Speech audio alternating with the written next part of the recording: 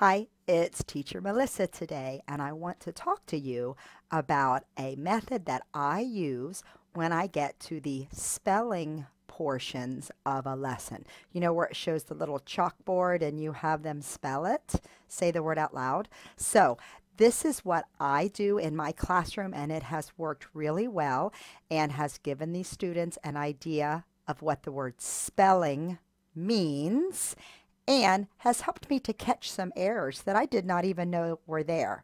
So I want to show you one of the spelling slides that was in a recent lesson of mine with a student. So you can see here's the chalkboard. Now this is a student who has somehow not yet discovered that all the words are written on the bottom of the screen, and the teacher tips are there in some of these older classes. I usually scribble out those words so the students can't see them, but this is a younger student and she just hasn't caught on yet that she can look down there for the answers. So I didn't scribble out on this one.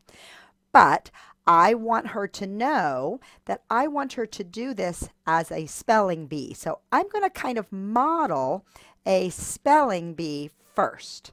So I say the word and I will say, Coco, spell into.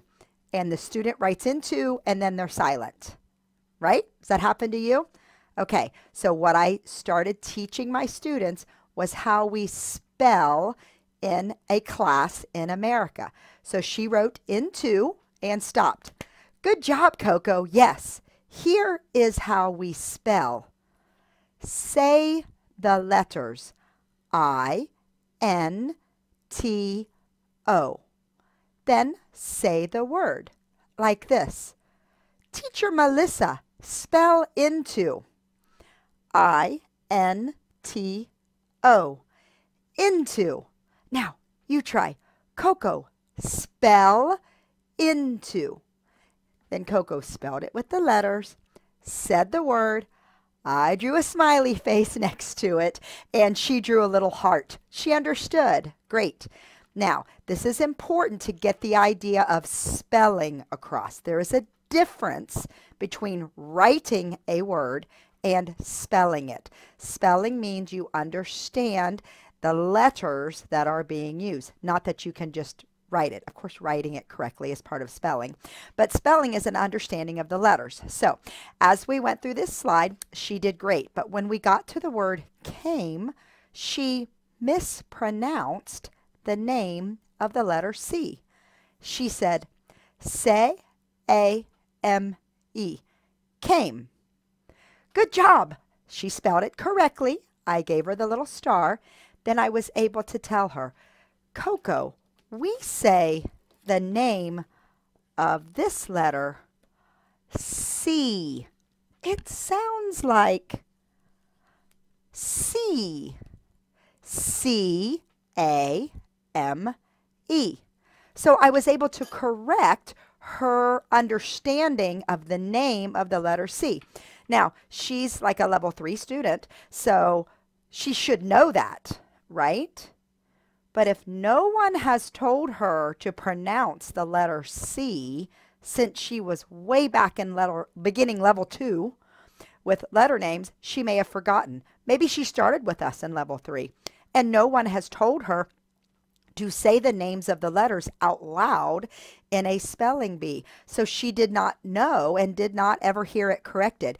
Either way, I've caught that mistake and I have helped her correct it by simply having her say the names of the letters. I had a student in another lesson who mispronounced the letter L. He just said ol, like the sound. Again, he was like a level 4. And I don't know. Has no one ever taught him that? Has his non-native English-speaking teachers in China have given him the wrong pronunciation accidentally? Maybe he started with us in level 4 and he does not never learn from a native English speaker how to say the letter. Now, that was a great way to help them catch that.